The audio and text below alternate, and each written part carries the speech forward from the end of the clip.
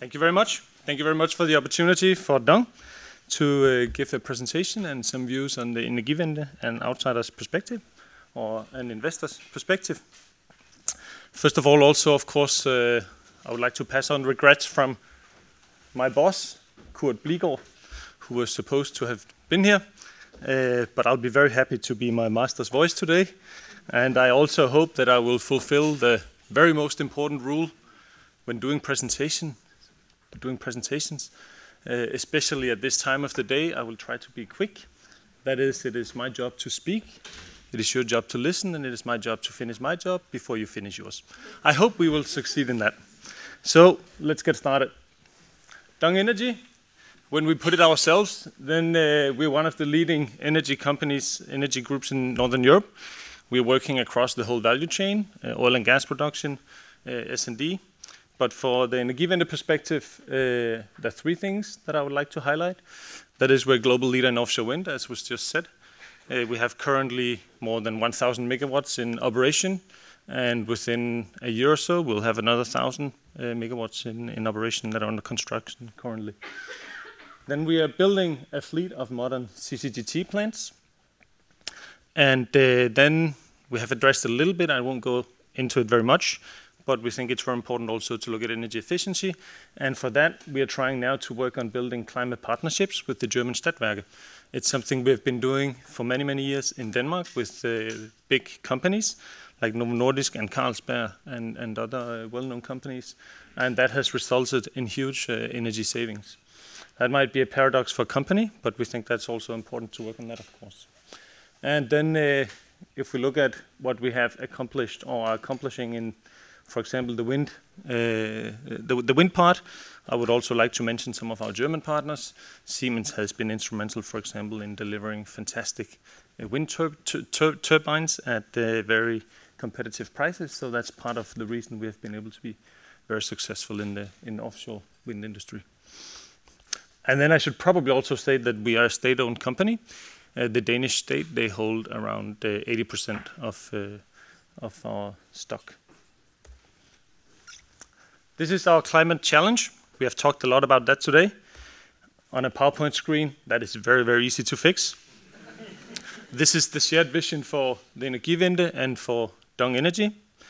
We think the Energiewende is very, very interesting. I was about to say experiment. I think we can call it that. We have talked about today how difficult it is. But the direction, there's no doubt about the direction. And that's a vision that we also share in Dong. We think it's very important to continue. It was, of course, very easy to agree on this 5, 7, 8, 10 years ago before the financial crisis hit us. But today, also Altmaier has talked a lot about, in a way you could say, the new framework. So what is it? What is the framework that we operate in today? From our perspective, there are two things that is extremely important. We see the public and the political demand. The reality is that we need a green transition. We need green energy production, but we're also more and more constrained by the economic situation. So the demand for us as an energy company is to deliver green and affordable energy. And this is the task that we have set ourselves.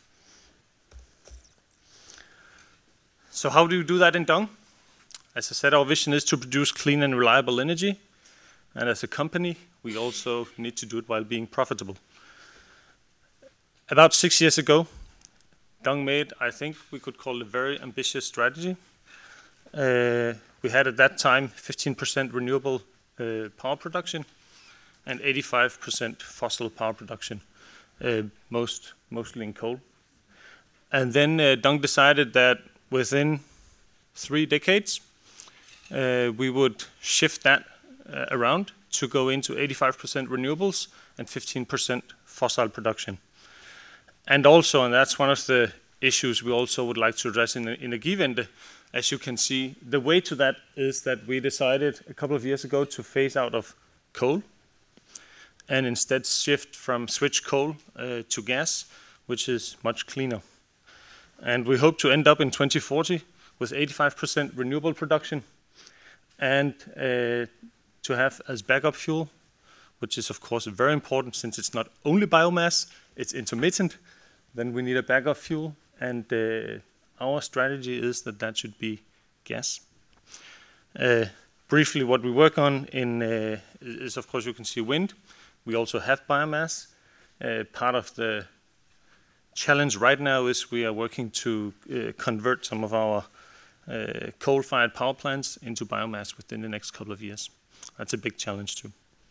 And then we have a small target. I don't know if you can read the text, but part of this challenge is that we need to cut down very much on the emission, CO2 emission per kilowatt hour.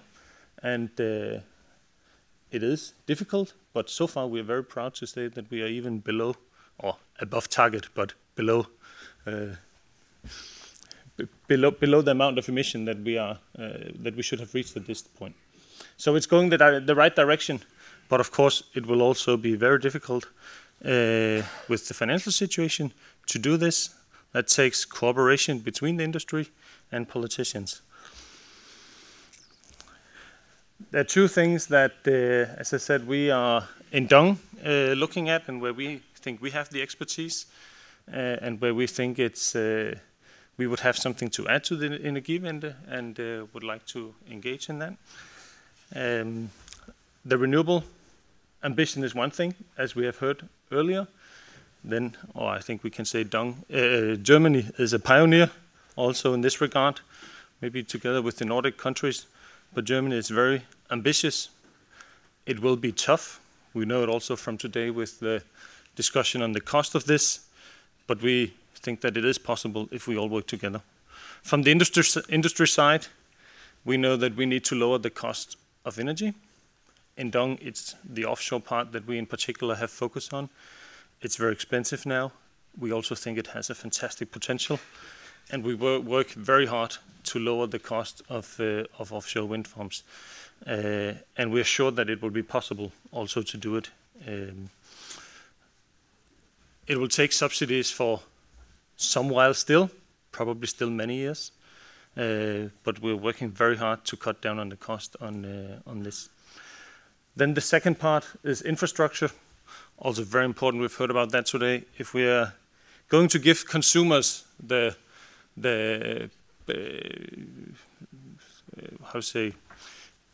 they're to get something from all the money they invest in renewables, then we also need a very good infrastructure to be able to get the offshore wind from the North Sea to the south, and of course some of the solar when the sun is shining from the south of Germany to the north. So the infrastructure is extremely important if we want to have efficient energy market. And then as an investor, one of the former speakers today said that the stable investment framework is probably very, very difficult to get. And that might be true, but still, of course, as an investor, it's important to have a somewhat stable and predictable investment framework. There are limits to the risk that it's possible to take, even though we are very green and committed and like to deliver green and reliable energy. Then, of course, the investment conditions, the investment framework needs to be somewhat realistic.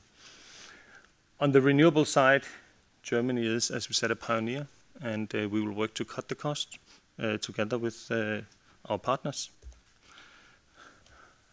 On what we think should be the perfect complement for renewables, the gas-fired power plants, we are looking a little more skeptical on the investment environment, like we know a lot of others are also doing.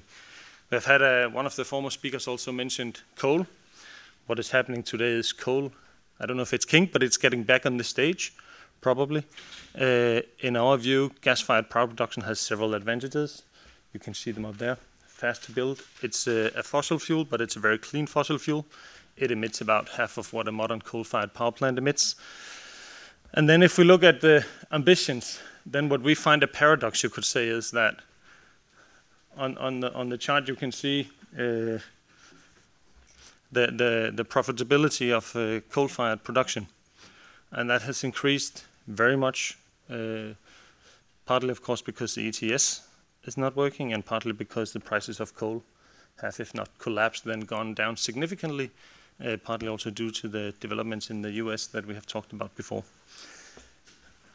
What is a big paradox is if the Energiewende is so ambitious in renewables, put so much money into renewables, and then we continue to emit so much CO2 with coal-fired power plants. Then we pay a lot of money without getting what it's all about, that is a low-carbon society. In our view, that's a paradox, and we think that's necessary to address, and we think it's interesting. Of course, one of the name of the game, I guess now, is the ETS. We have talked a little bit about it too. If you put it in a how do you say, in a friendly way, you can say it's critical. If you look at it very pessimistic, you can say, I guess it's almost collapsed. We heard our Finnish colleague that they would not like to do anything in this period to repair it, but we think that if that is necessary, if we want to move towards a low-carbon society, if we want to have investments that doesn't make any lock-in on the very long perspective, then we need to address the ETS system. If not immediately, no panic, but no complacency. We need to address that now.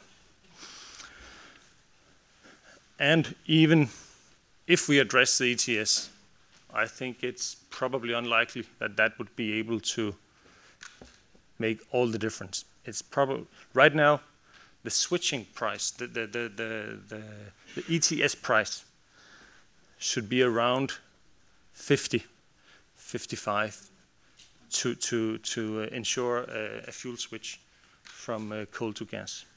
And that's probably not realistic anywhere near in the future. So we probably also need to discuss other options as well if we want to make this switch from coal to gas and ensure that we get a business case for what we see as a perfect complement for renewables. So, in conclusion, how do we move the Energiewende forward?